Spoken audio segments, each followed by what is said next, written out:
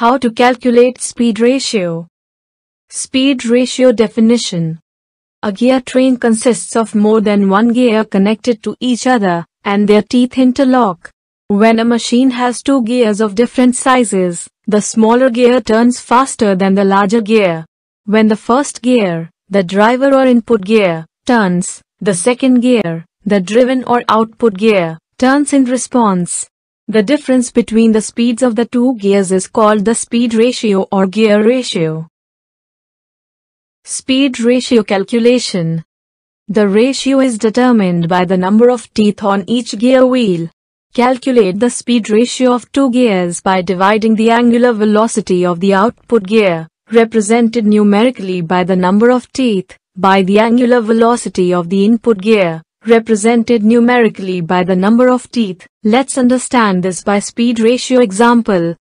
Say you have an input gear with 10 teeth and an output gear with 20 teeth. You find the speed ratio by working out 20 divided by 10, we get 2, it means this pair of gears has a speed ratio of 2, or 2 by 1. In other words, the input gear revolves twice to make the output gear revolve once. Calculating speed output. If you know the speed ratio and the speed input, you can calculate the speed output using the formula output speed equals input speed divided by speed ratio. For example, if you have a speed ratio of 3, and the input gear revolves at 180 revolutions per minute, work out 180 divided by 3, we get 60, it means the output speed is 60 revolutions per minute. You can reverse this formula to work out speed input if you know the speed output and the speed ratio.